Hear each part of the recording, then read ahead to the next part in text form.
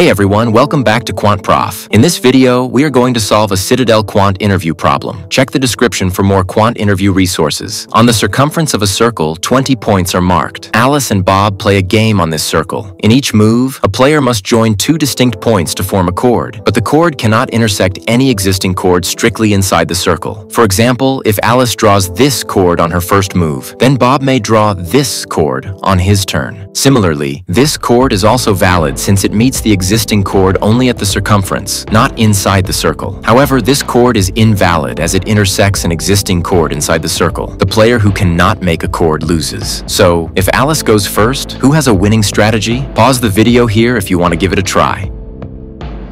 Here's the solution.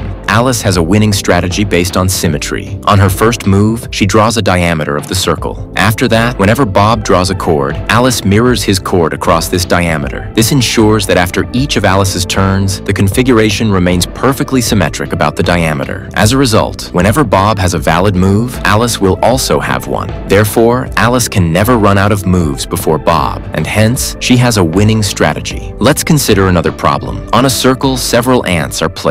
Each ant independently chooses to move either clockwise or anti-clockwise at random. All ants move at the same constant speed, completing one full circle in exactly 1 minute. Also, when two ants collide, they simply reverse directions and continue moving. So if 9 ants are placed at equal distances around the circle, and each ant randomly chooses its direction, what is the probability that after 1 minute, every ant is back at its original position? Note that the ants are distinguishable, and hence, we want each ant to return to its own original position. Try to solve this on your own. Hope you liked the video. If you want to learn how to solve these kinds of interview problems, we invite you to check out our course Quant Interview Masterclass, where we teach you how to think when solving difficult problems. We also cover the entire theory, specifically tailored for quant interviews along with over 1,000 problems. Thanks for watching and see you next time.